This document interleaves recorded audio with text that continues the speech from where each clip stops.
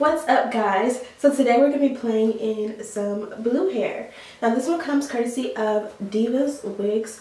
I already went ahead and got her started for you guys. You know, I did this with the last few wigs I've shown you guys here on YouTube, so she's pretty much ready to go. Now I didn't tweeze her at all, but I did bleach the knots and form the baby hair and, like, you know, add my parting.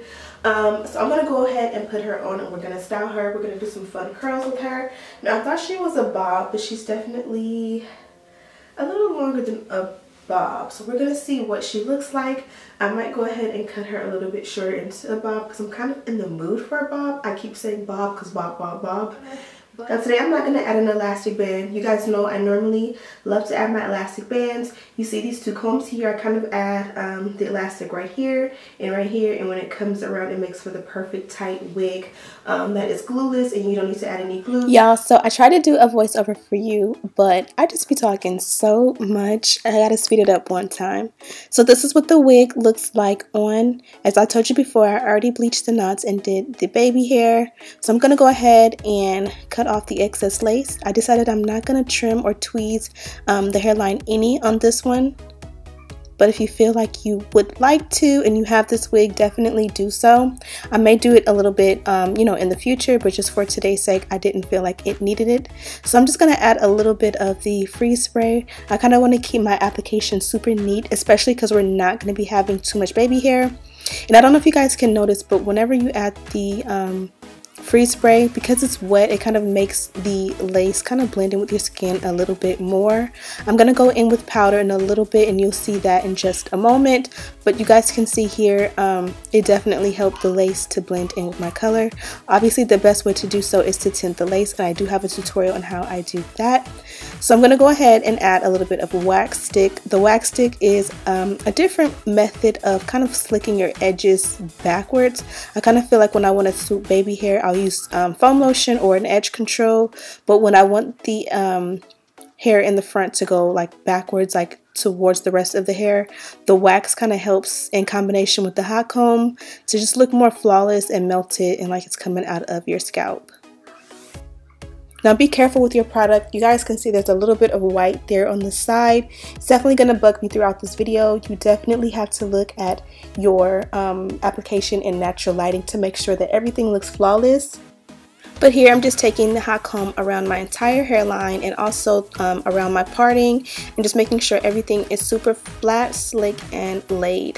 Now this hot comb is electric. It does not get as hot as like one from the stove, but it definitely helps in the process of, you know, melting your lace and having a flawless application.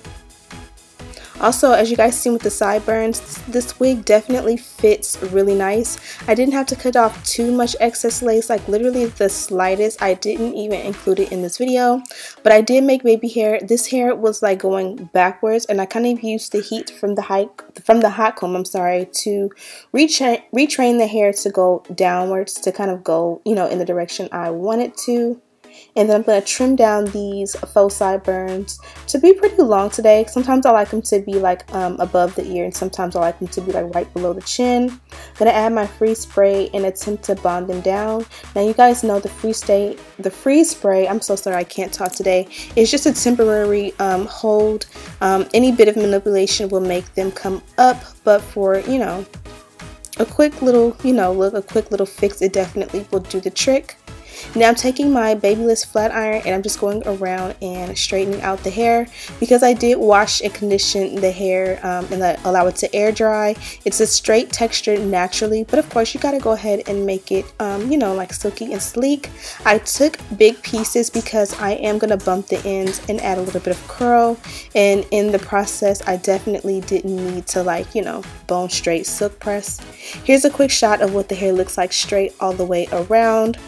Now finally I'm going to add that powder. I'm just using a foundation powder that matches my skin tone and just going around the hairline anywhere that I see the lace a little bit different than my skin tone, I go in and add it. Again, a better solution would be to tint the lace, which again I do have a tutorial on how to do that. For some reason this wig definitely did slide back, so I should have used a better application for my Got To Be glue. I should have definitely just used the Got To Be glue spray and sprayed it down, you know, tied it down, because I did find that it did slide back. I was super surprised because this is a petite wig cap, but you know, a little elastic band will do the trick. Also, the lace is medium brown and the length is 16 inches on this one. They gave you 4 inches of parting space and it definitely looks very natural. The density on this one I believe is 180% density. I kind of feel like if it were fuller it would be, you know, a little bit more va-va-voom. But because it is a vibrant color, I do feel like the toned down 180% density did really cute as well. I think I'll wear this one for a little while in the length that it came, and then eventually I'll turn it into a bob. I just envisioned this color, this ombre color, to be a beautiful bob. So finally I added some curls. I just bumped the ends very quickly. You guys see these are just some messy ununiform curls in super big chunks. I kind of just wanted to make curls, you know, like girl next door curls going towards my face at just the very end.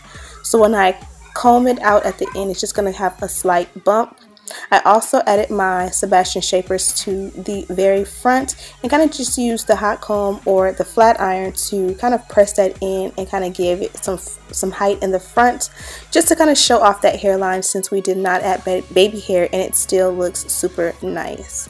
Again, don't forget to clean up with a little bit of alcohol and you're done. And that's pretty much it. I went ahead and added some curls to the end. This is a wig on the shorter side, so I didn't want to do too tight of a curl so I kind of lose the length, because I really wasn't going for a bob. But if you really want to do like really tight curls, I would take a wand curler and just go really tight all over, and I think that'd be cute for a super different look. Also lifted it up in a little bit in the front so you can kind of again get some volume and see what's going on.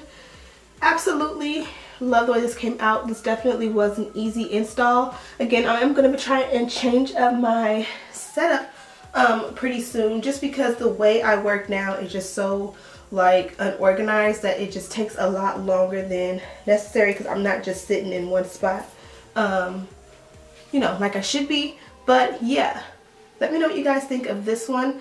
I love how it curls. Even with straight hair, it curls very easily. I added absolutely no product to the ends of the hair, only to like here in the top and the front, and you guys seen all that. Also, don't forget to check out Divas Wigs. A link to this wig is in the description bar, as well as information on this hair. This is their packaging, and they did give me a free brush, and then of course you have your information on here. This one is 16 inches. For this color it takes 5 extra days, 5 additional working days to do the custom color. It's 180% density.